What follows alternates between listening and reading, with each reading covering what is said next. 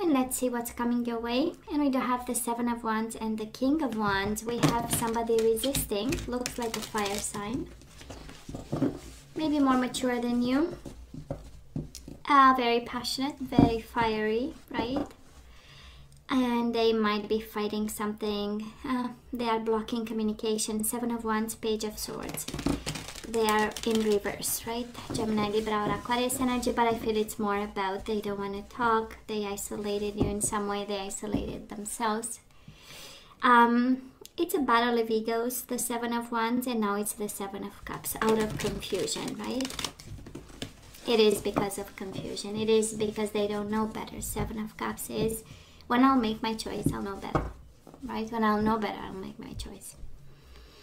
Seven of Wands, Ace of Swords in reverse. The same message. No communication. Probably a little bit of stalking. A little bit of I want to know. I'm in a process of making an idea of this, but still. Three of Cups in reverse. Nobody's happy. They are not happy. You are not happy. They are not served. You are not served by what's going on right now. So. And you know I combined a couple of decks, right? So don't be surprised if we love confirmation. So we kind of, when we have it twice, it's like, wow. So Taurus, Three of Swords. We are still hurting. Five of Swords in reverse. There was a fight. There was conflict. We've been very patient. Still bound to them. Still committed to them. And feeling sorry for what we said and we've done, right? That is Lovers. That is still love over here. Ten of Wands. Heavy love, right? Oh, I'm just saying, right? Three of Swords, Five of Swords. A lot of Swords. I believe Taurus communication might have been an issue there. Five of Swords, you know, it's when we know what the other person's buttons are, and the red ones, right? And we push them all at once. That's a Five of Swords. It's like, I know where it hurts, so I'm going straight there. Fiery energy here, but more of fiery in a sense of action, reaction. But honestly, a lot of swords in this commitment, Taurus. And you show up here, the Hierophant, bound to them, missing them. There is a lot of love here, but it's a heavy love, right? It's a heavy burden type of love. It's the one that we don't know which way to go, right? That is not an easy, breezy kind of energy there. That is no laid back energy here. On the contrary, I feel, Taurus, that you are doing all the work. Here, you feel responsible for this commitment. You keep it going. You keep it loving and kind. And it has an energy, Taurus, I don't know whose energy I picked up here, but it feels like always looking at what you might be able to improve or what you have done to have the current dynamic with this person, right? And the World of Patience, Seven of Pentacles, knowing that harvest time is coming. It's just a matter of when, right? So Taurus, past energies on your side, the person you are dealing with, and mutual. Current energies on your side, the person and mutual. I'm going to take three. And let's have the possible outcome. For you, the person you are dealing with, and mutual. Bottom of the deck, Seven of Wands in reverse. And the Moon in reverse, Pisces energy, and the Knight of Wands, Aries, Leo, Sagittarius, and the Ten of Wands again, and Hermit. I know, it's kind of the silence is deafening. This is kind of, you know, and probably you guys had a fight, and now the other person is not talking, and we wait on them, you know, to open up, to say something. We are patient. We know it's going to pass, right? So Taurus, in the past, we do have the Death, Scorpio energy, and the Nine of Pentacles. Somebody gave up on this commitment. This is the energy of endings and transformations. This is the energy of a new chapter, of a closed door, because in tarot there is no like death and that's it, right? It's death and opening up a door towards something. And I feel it had a heavy time. Nine of Pentacles in reverse is financial insecurity. It's you not probably being at that time, right? When it happened, we were a little bit unable 100% to take care of ourselves. Wanting commitment, being still committed to this person, and just refusing to be by yourself, right? We know family is important, roots, stability, and this is how. And it has an element of surprise, but in the same time, you know that communication was a problem, and fight, conflict, right? Fight and conflict at that time. Now this person of yours, the Star in reverse and 6 of Cups in reverse. I love the energy of soulmates. This is a confirmation that they do have a soulmate bond with you. Aware of it, knowing that that is something, that connects you, that is stronger than the relationship itself. But the Star in reverse, this is Aquarius energy. This is feeling lost, right? This is no guidance. This is, what am I supposed to do? This is confusion. This is kind of not aligning, because we have like as above so below, as it's in the stars, and in the that's what we channel and we put into works, right? But this person felt just a little bit lost there for a moment. And then a world of betrayal happened. Might have been because of Pisces, Cancer, Scorpio. Might have been because of Queen of Cups, a love situation, and 10 of Swords. The ultimate betrayal here. And the ultimate love. Of course, Queen of Cups can be you, Taurus, having a lot of love for this person, mature love. And yet getting 10 swords one after another, right? Whatever decision they've made, out of confusion, out of emotional detachment, out of overwhelming emotions, became again a burden. So absolutely that was an ending. 3 of Swords, 5 of Swords, 10 of Swords, 10 of Wands, right? And it's interesting because so many energies of that nature, it feels like thank God is over, right? It's like, yeah, it might be painful, but boy, what a relief, right? This is how the past feels. Insecure financially, but happy that it was over. And Queen of Cups and 10 of Swords is a lot of emotional maturity after the biggest betrayal ever, right? It is the energy of, I grew up, Well, I know you might say, but I didn't have a choice. But it feels like the energy of it took the ultimate betrayal to see how the person is, to understand the situation and grow from it in such a beautiful energy. Because Queen of Cups is the most amazing energy, right? Of intuition and sensitivity. And being able to relate to others still, and connecting to others and seeing the wisdom, the emotional wisdom of everything. So it's a beautiful energy. So where are we right now? Knight of Pentacles and the 10 of Cups. We do not settle for less, right? 10 of Cups is the energy of blissful life, is the energy of happiness.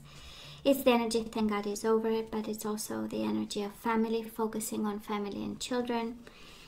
Things that bring us pleasure. And it's, Taurus, I feel you are in a good place. You are in a good place, burdened by what happened, but in a good place. And of course, it's the energy of still loving the bastard, right? I know. Or the bitch, for that matter. But nonetheless, we are stable and still having emotions. Guess what, Taurus? You are all over their energy. The Empress, Taurus, Libra energy, and the 7 of Wands. So they are a little bit blocking at this time, standing their ground, being a bit defensive, needing time. 7 of Wands is leave me alone kind of energy. I leave me alone. I don't want to talk to you. I need time. I need space. I need my bubble. I'm working on things that keep me on fire over here. But you show up, and it has a loving energy, The Empress is the energy of creativity. The energy is the energy of giving birth to something. And it can be very, very well the energy of your person actually working on some endeavor of some sort, hoping to bring abundance. Being creative at something, needing kind of the hermit mode and their bubble in order to create something with the Empress energy here for some of you. Now Taurus, at this time, what do we have? Seven of Pentacles, and we have it again. We do have the Three of Wands in reverse and the Queen of Wands. If you are dealing with a fire sign, it's kind of right now the energy of I don't have expectations, I am patient, if it comes, it comes, but I still keep them in my mind and heart. With the Queen of Wands, right, that energy is in your energy, and vice versa, your energy is in theirs. It's contamination, COVID-19 kind of contamination here. I'm joking, but you get my point, right? You are still in each other's energy, with patience, with love. And again, this person, they might really be working on something, on some expansion of some sort. They might have the mother of their children, the father of their children, and they might be blocking because of, they might be blocking them. That is something happening in their life, that's for sure. And in this connection, Taurus, they started a little bit confused and not aligned for some reason, but with genuine emotions. Six of Cups is the soulmate energies, the loving energies, right? The Empress, just like the same, but it's always paired. If it's not confusion, it's blocking, right? So that is still, they still see obstacles within themselves and around them when it comes to this commitment. Energies coming your way. We have you and the Hermit in reverse, Virgo in reverse. This is them opening up, right? This is them saying, you know what, I needed that time apart, but now I want to talk to you. The Hermit in reverse is coming back. I don't want to say from the dead, but we do have the Death in reverse, right? So from the dead, you know what I mean, right? From no communication, we have communication again, and you show up here feeling strong. And I'm so happy to see this, Taurus, because in the current energy, you show up like the Knight of Pentacles, which is your energy. And now we have the Hierophant, which is your energy. The energy of wisdom, the energy of help, the energy of aid, the energy of, strength and traditions and values, and you being yourself. And probably getting communication for some of you, I would expect. The Hermit, somebody needed the soul journey in order to think of. This person of yours, the energy coming their way, King of Cups with the Nine of Pentacles. Somebody who enjoys being single, I would say. Taurus, Nine of Pentacles is the energy of independence, and the King of Cups is taking control of their emotional world and getting back in balance. Single, but in balance, right? Emotionally. And mutual energies between the two of you, Nine of Swords and the Four of Wands. Both of you afraid that this commitment might be over. Whatever you've built, whatever roots you've kind of laid down, it's going to drain in some way.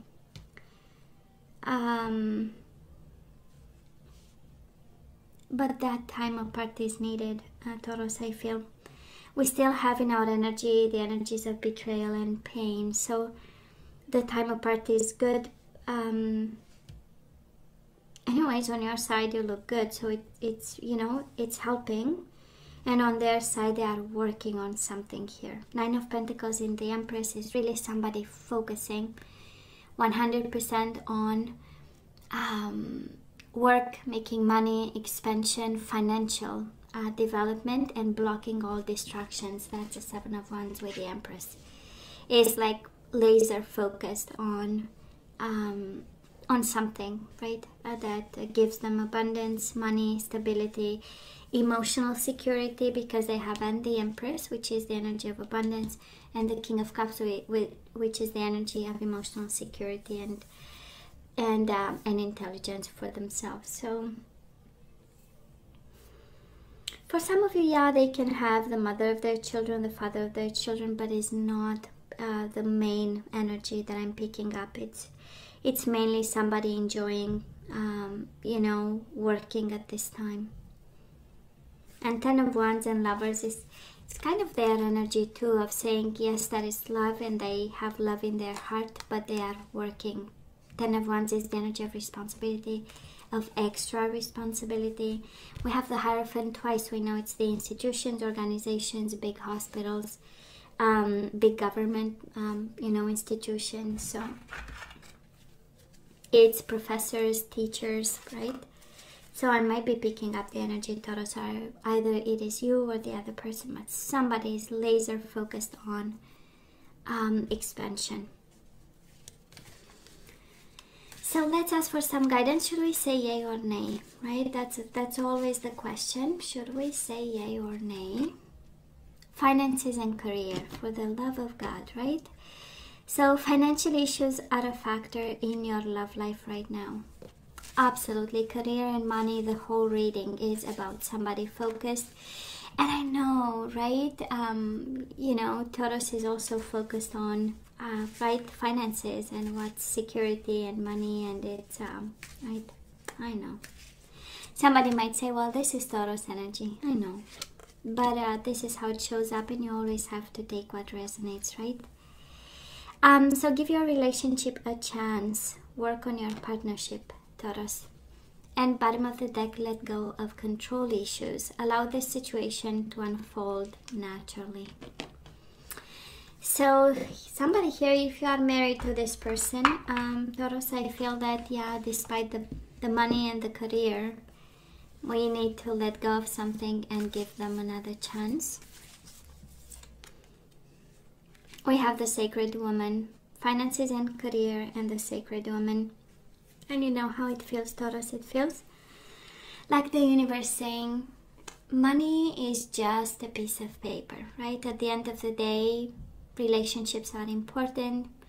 Coming from a place of, I don't want to say sanctity, but this is how it feels, right? But you know what I mean. Higher self-ascension, a place of healing, right? And at the end of the day, what counts is the connection with people. And it's never about the money, right?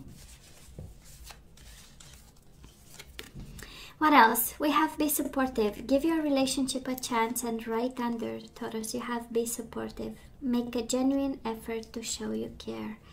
I feel like the universe is giving you the responsibility, Taurus. I don't know whose energy I picked up here. But we have finances and career and the Sacred Woman, right? Not from a place of financial abundance, but from a place of spiritual abundance. Be supportive, give your relationship a chance. We do have let go of control issues and soulmates. I don't know if you have jealousy issues, Taurus, but this is kind of the universe assuring you, come on, you are soulmates. It shows up twice, so let's not control them. Let's come from a place of confidence, a place of trust, a place of love, a place of understanding. People get lost in from time to time. You need to be reminded of the destination. So it's kind of the universe asking you, to be understanding. And the energy of abundance, you and this person actually need to put abundance back into the flow. And self-esteem and trust and confidence. So Taurus, I am a limitless being. This is what you have to tell yourself, right? To activate abundance. I am a limitless being, and I can manifest whatever I desire in this physical reality. What else? Abundance, balance. I bring a state of perfect harmony into my world, and I do so without judgment. Surrender obsessive thinking. If you're obsessing about a person or situation, turn the dilemma over to Spirit. Doing so will help bring you the clarity and even solve the problem. What else? We have self-esteem.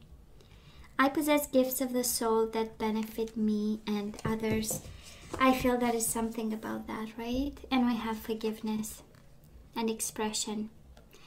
You are now able to activate the power of love in order to release past hurts. So the 3 of Swords, the 5 of Swords, the 10 of Swords, and the forgiveness, and we have expression. You are ready to manifest your thoughts and transform them into acts of love. Taurus, I feel that this one is in your hands. This is kind of, when I look at the whole guidance, the universe is asking and imploring and showing you, right? that we have to be supportive, we have to give them a chance, we have to come from a place of financial disinterest, right? It's not about money, it's about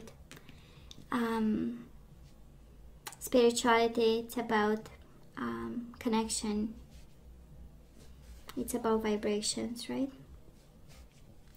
So hey, this is all that I have for you guys. You know I love you. I wish you nothing but the best. I want you to stay strong and safe, and come see me next time. Love you. Take care.